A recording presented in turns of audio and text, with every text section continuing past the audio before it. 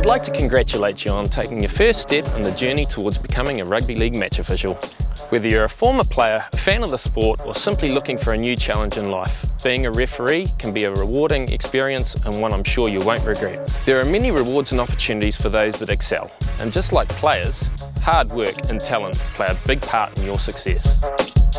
There are many benefits of being a referee, including the unexpected benefit of making lifelong friends. Through joining an association and representative honours, I've been able to make new friends along the way. Refereeing also provides an opportunity to earn extra money.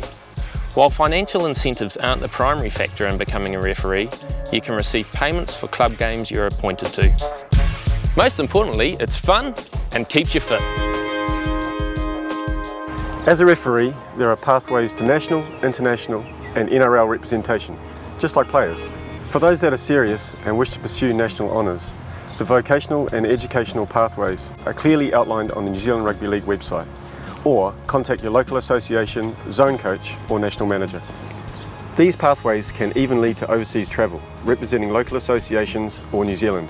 I've been lucky enough to travel to the UK, Papua New Guinea, Samoa, Rarotonga and Australia on countless occasions.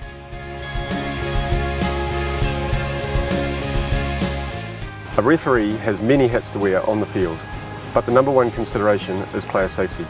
A referee maintains safety through ensuring the grounds are fit for play. Goalposts have pads, players' mouthguards are checked, the duty of care with injured and concussed players is followed, appropriate rules are applied, and foul play is dealt with appropriately. Remember, mouthguards are also compulsory under New Zealand Rugby League international law. The best referees aren't just competent in the role, they're consistent and have excellent communication skills. A critical component to becoming a referee is knowing the rules and applying the laws and interpretations. To apply the rules, you must have the knowledge.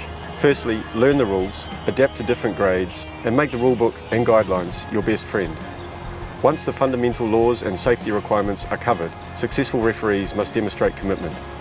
Refereeing is a sport, and to progress and succeed requires commitment. This means working on all pillars of refereeing, being prepared to learn, and turning up to meetings and appointments.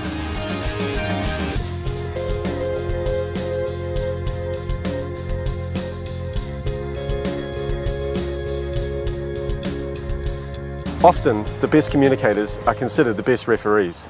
This includes verbal and non-verbal communication, such as signals and whistles. A referee should aim to demonstrate a positive attitude, present themselves neatly and tidily, act appropriately, and at all times display respect to all. Get your head in seconds. Wait there, half, hold for me. Your voice is the most powerful and most important tool. Help! We look to use our voice so we can avoid overblowing the whistle, ensuring a free-flowing game. 12, too slow, got to be quicker. Please call the tackle count after every tackle. Whistles and signals are the non-verbal communication to everyone participating or watching the game. They let players and spectators know what is happening and, like everything, require practice. Let's take a look at some of the fundamental whistles and signals. Long whistle tones are used for kickoffs, penalties and tries. Short whistle tones are used for minor infringements such as knock-ons and forward passes. Now let's take a look at some basic signals and whistles.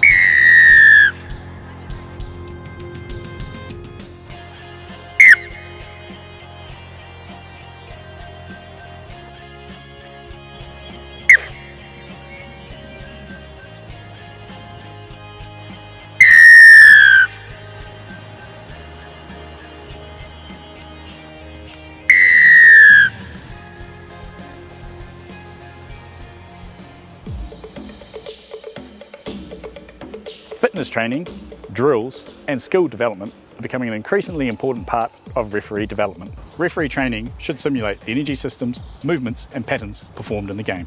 We will now demonstrate 3 fundamental referee drills. The first drill we're going to look at is the 20s. Referees will perform 20-metre shuttles in sets ranging from 2 to 12, with a rest of 15 seconds between each shuttle. This continues for between 6 and 10 minutes. Go! Run-throughs. Referees simulate acceleration through running at 50% through 0 to 20 metres, accelerating to 70% between 20 and 40 metres, and moving to 90% of maximum between the last 40 and 60 metres. They then return jog to the start and repeat. The last drill is our hundreds. simulating shuttles and angled running moving up the field. Remember, all training should be supported through dynamic warm-ups and static stretching at the end. Positioning gives you credibility. It puts you in the best spot to make the correct decision. So we're going to take you through some basic positioning guidelines to help get you started. For a kickoff, stand on the opposite side to where the ball is being kicked, between the 20 and 10 metre lines. Ensure that you position yourself so that you're able to see all players are onside. Move with urgency so as to have good sight on the first contact. Ensure that both touch judges are in position before you allow the kickoff to proceed. In general play, stand 10 metres back from the play the ball and with width so as to have a clear view of the play the ball region and the defensive line, and so that you don't interfere with play. Try to position yourself on the open side of the play the ball to ensure best visibility. Move forward when they play the ball. Penalty kick. Use a strong whistle. Penalty signal is with a straight arm. Move to the mark. Signal the reason for the penalty. Give clear communication which reflects the decision. Ensure that all players are onside. Stand on the open side of the kicker. Move forward once the ball has been kicked, but do not get too far ahead of the kicker as you may cause interference. A scrum is set at the point of the infringement, however must be a minimum of 20 metres infield and 10 metres out from the try line. Stand on the blind side of the scrum. Position the defensive halfback behind the last row of forwards.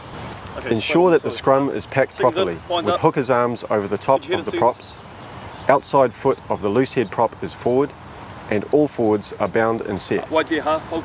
Once this is done, you may allow the halfback to feed the scrum. Help! Call out once the ball emerges from the scrum. A major role of the referee is to maintain player safety. This includes managing on-field behaviour. Remember, you are the adjudicator and sole judge of fact and must not accept illegal play as foul play. Misconduct is classified as deliberate, dangerous, careless,